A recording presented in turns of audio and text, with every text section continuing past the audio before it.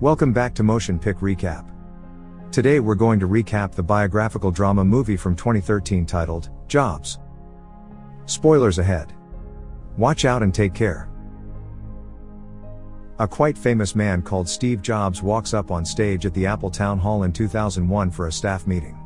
He tells them that Johnny, himself and a small team has developed a secret device that will revolutionize the entire music industry. Steve explains it's a tool for the heart with which you can have 1,000 songs in your pocket, and as he picks it up and shows them the iPod, people make a standing ovation. 27 years earlier, Steve meets his friend Daniel at Reed College. He explains to Daniel he doesn't want to study because a system can only produce a system, which he doesn't want to be part of. A teacher confronts them and wants to talk to Steve, asking if he's interested in taking an electrical engineering degree, but Steve says it's a waste of his time and money, and that it's only for people who want job security.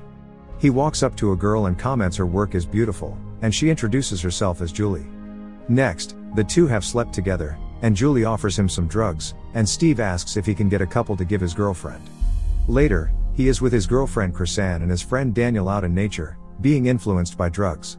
Suddenly, Steve starts hallucinating and begins hearing music, and goes out into a field. He becomes inspired, and starts visioning what he will do next. In the following weeks, he goes to calligraphy classes to learn form and precision, and to classes about computers to learn computer programming and engineering. His friend Daniel goes to meditation classes, and Steve joins him. Inspired by the Indian culture, the two travel to India together to learn the concept of becoming happy by living an uncomplicated and simple life. Daniel asks Steve what he will do when they return to the United States, but consumed by thought, Steve doesn't answer him. 2 years later, Steve works at Atari, developing games. He yells at a fellow employee that he can't design stuff, and then yells to the people at the company they can't design anything. His boss says people are complaining about his behavior and his odor, asking if he has showered lately. He tells Steve he wants him there because he's really good, but explains that he's an asshole. Steve asks if he can get his own project, saying he will make the best damn game he's ever seen. His boss accepts and promises a payment of $5,000 if he can deliver. Steve is working at night, and is struggling. He calls his friend Wozniak, who gladly helps him, saying he loves this kind of job. Wozniak asks what they are paid, and Steve lies, saying $700, which Wozniak thinks is great. Next, Steve's boss is ecstatic. Steve comes home to Wozniak and gives him $350 for the work. Suddenly, Steve sees a device and asks Wozniak what it is. Wozniak says it will be very cool when finished, explaining he's developing and programming a computer terminal board that he's plugged into the TV. Wozniak tells Steve it in theory will display anything you are working on. As he is shown how it works, he becomes totally hooked on the invention. Steve later explains this is the wheel, it's the Industrial Revolution. He says that to see what you're working on while you're working on it, that's freedom. Wozniak responds he's overreacting and that people don't want computers. Steve then asks rhetorically, how does somebody know what they want if they've never even seen it? Steve forces Wozniak to present it at Homebrew. Wozniak says they need a name for the computer, and after several ideas, Steve suddenly says Apple. It's simple but sophisticated, and it comes high up in the phone book. Wozniak is a bit unsure if it's good enough, but Steve says they should go with it and see if it sticks. Wozniak presents the computer board, but most of the audience seem uninterested. Steve runs out, but is stopped by a man outside called Paul, who saw their presentation, and who wants to talk business.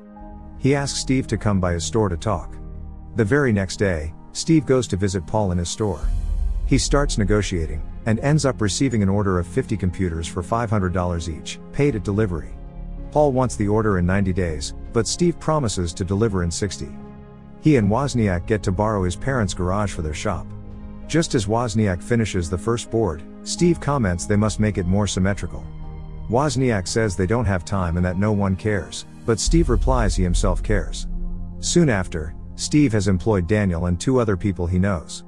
Wozniak tells him they can't afford to pay them, and Steve says they can't even pay themselves unless they deliver, which is much more likely if they get help.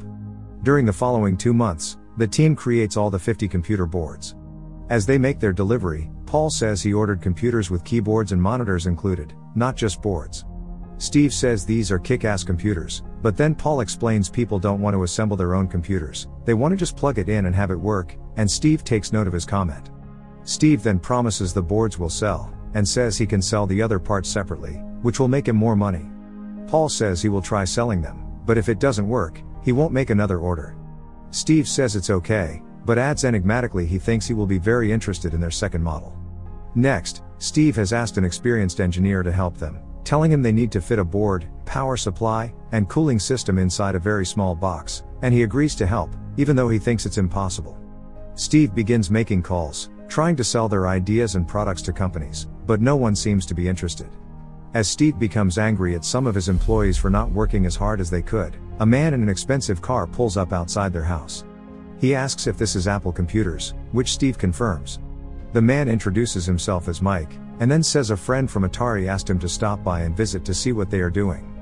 They begin talking, and Mike says he's been looking for something to sink his teeth into, and is willing to invest, thinking they are onto something big.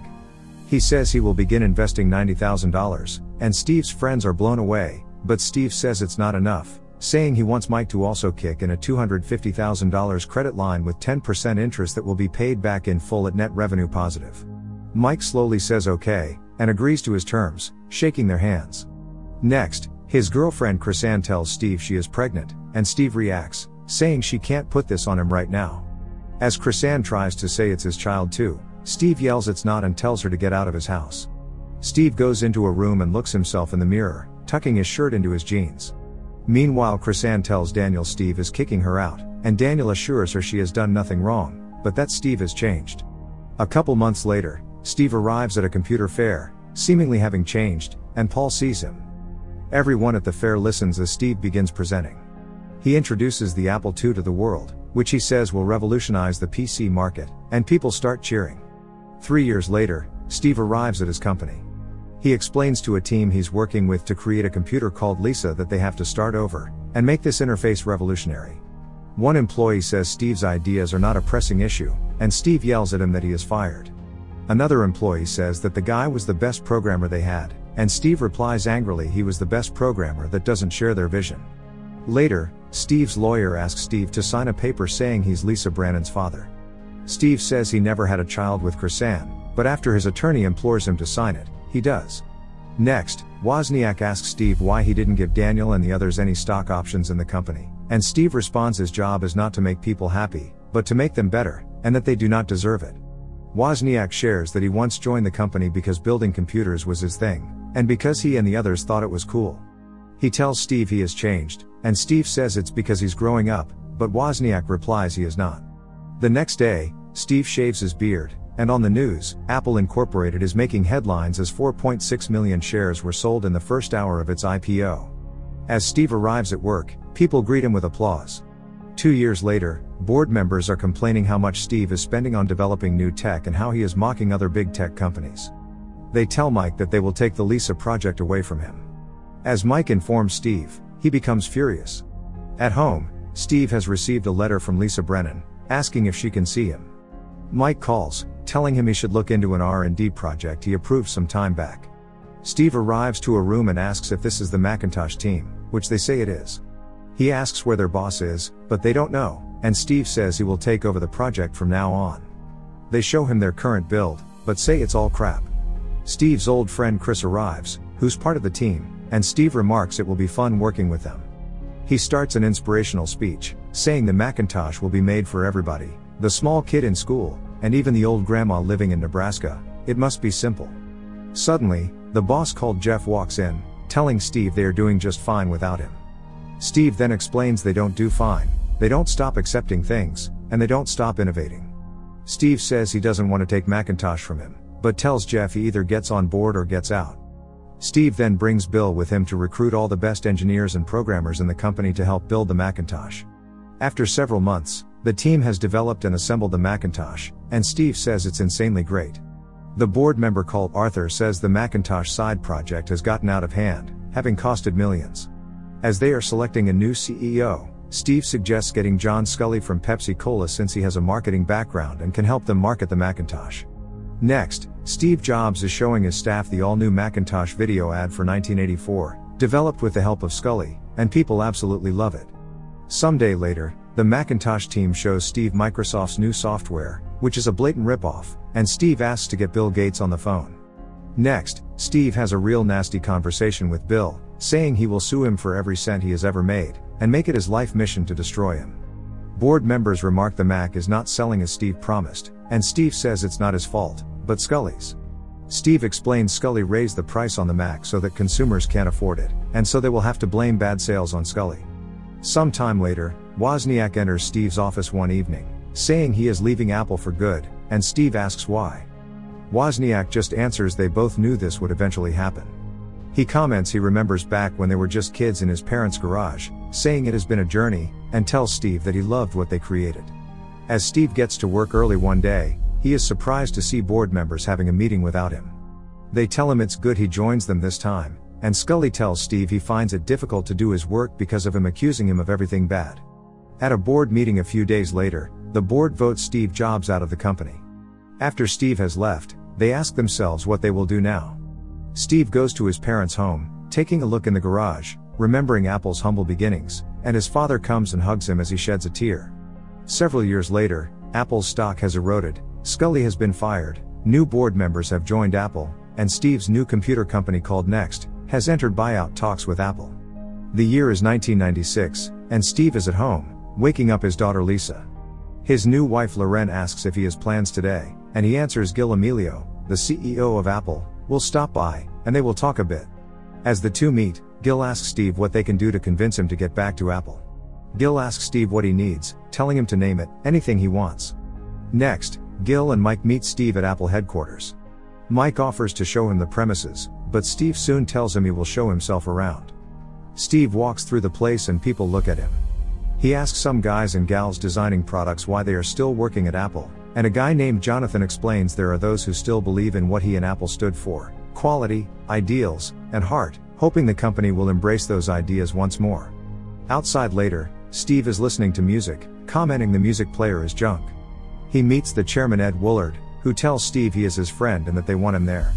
Steve says he is already there as a consultant, but Ed means he wants him as the CEO, saying Gil, the current CEO, can easily be voted out. Mike tells him that, if he wants back what he lost, this is his chance, and Steve replies he never lost Apple, it was stolen from him, and leaves them, throwing away the music player. Steve meets Jonathan again, who shows him some design ideas. As Steve tells Jonathan a crazy idea he has, Jonathan replies Gil and the board will never allow them to do that. Steve then responds they are not going to ask for permission. Next, Gil tells the board they should relieve Steve from his advisory role in the company, and the others agree. Ed then lets Steve talk, and Steve begins explaining his vision for the future of Apple, saying they must not become better than Microsoft or Dell, but become different. Also, they will build the next generation of Macintosh, and kill every other project, everything, saying Apple won't make crap anymore. In short, they will make Apple cool again.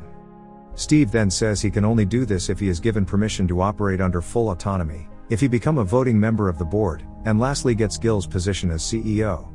Gil gets angry, and the board votes on the matter. Steve receives full support from the board, and Gil is voted out. Next, Steve goes to one board member after the other, firing them, and giving them golden parachutes. Lastly, Mike is given the same golden parachute. Mike shares he once told himself he would be out of the company while he was still in his 30s. He says he is now practically an old man, and accepts the golden parachutes, and leaves. The two board members left asks what they are going to do now, and Steve says they are going to make a dent in the universe. In the last scene, Steve gives an inspirational speech, explaining that the people who are crazy enough to think they can change the world, are the ones who do. The end. Thank you for watching. Make sure to subscribe if you'd like to see more videos like this, and hit the like button to help us out. Until next time, take care.